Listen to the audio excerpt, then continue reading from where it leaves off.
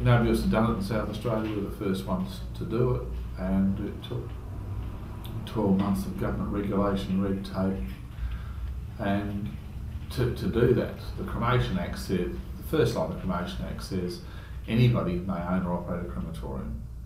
So therefore, provided you follow to follow certain steps and procedures. And we started off doing sort of 180 cremations in the first year in 1990. And 15 years later we're doing 2,000 a year. And the funeral directors support us because they were being largely treated as people who had to go somewhere to get the service. We have brought competition into this area, and the beneficiary is the funeral directors, because when they do their prepaid funerals, they know that their price is not going to. It's going to be under control. It's not going to be going up by 10 or 20% a year. And the other one is the general public, because their cremation prices now are half what they are in Victoria. Really, for the whole time I've been employed with the company.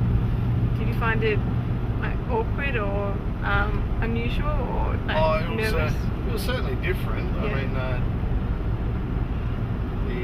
the first time I did a cremation was the first time I did one. Now that sounds silly to say, but the truth of it is that it was nothing like anything I'd done before. All deaths can be regarded as tragic because there's a great sense of loss involved. Perhaps if it's someone that's young or someone that's died as a result of an accident, or perhaps just a sudden death that's not expected. Perhaps it's a death involved where the children are left with no parents. They're the ones that I find difficult to deal with. My two children are both older teenagers, and if there's a transfer that involves an older teenager, it can bring it home a little bit. The funeral industry, I think, largely will remain as it is. The core of what we do, I think, will remain the same. I believe that the way we'll relate with people in terms socially may be a little different. The way we conduct services may be a little different. I think the essence of what we do has to stay the same.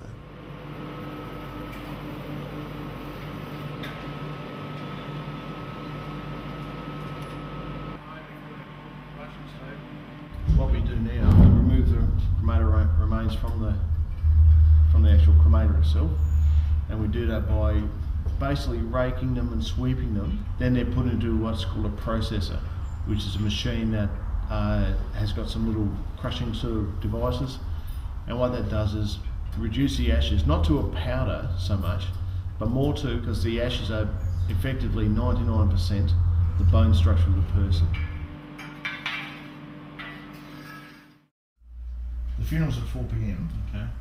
And so the family are going to be arriving at 3:30 p.m. There is a viewing time for the family, but it's only family.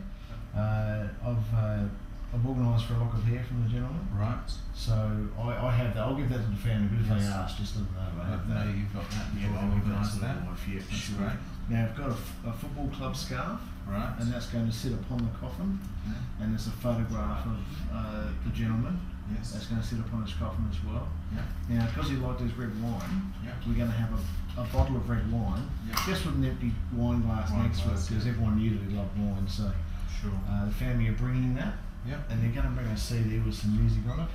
And I've got a video on the screen with the music for audio-visual pictures. Yeah, so we've got pictures of So, viewing in reflection I'll time. control all that, yeah, but that'll be in the reflection time.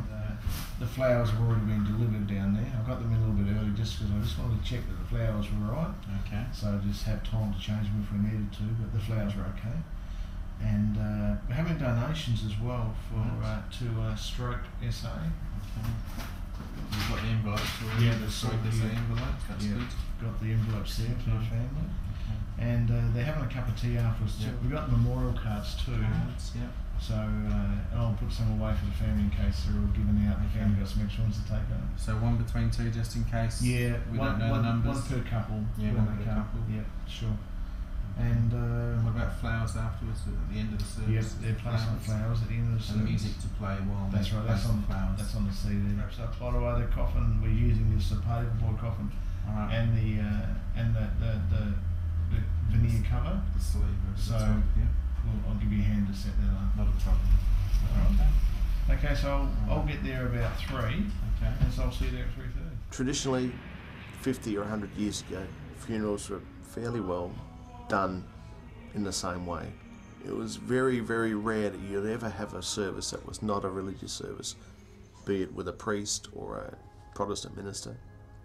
And if the coffin was to be carried to a graveside, it would only ever be men doing it. And now, as the time has progressed, we see services that are not always strictly religious. They can be completely non-religious. A mixture, if you like, a blend rather, of some religion and more so leading towards a celebration of a person's life by talking about their life, having family members come and speak and so forth, audio-visual presentations. And pallbearers, we encourage that if there are ladies, daughters in the family, they might like to help carry their parents' coffin as well. Best part of your job? Home time. No, I mean, I don't know. Just job satisfaction in a lot of different areas. I mean, at the end of the funeral, knowing that you've got the family what they need to get through the smoothest possible way, I think is really rewarding. A lot of people think it's a really depressing. I think, how can you work in such a depressing industry? But it's not. It's really rewarding, I think, for sure. I find it.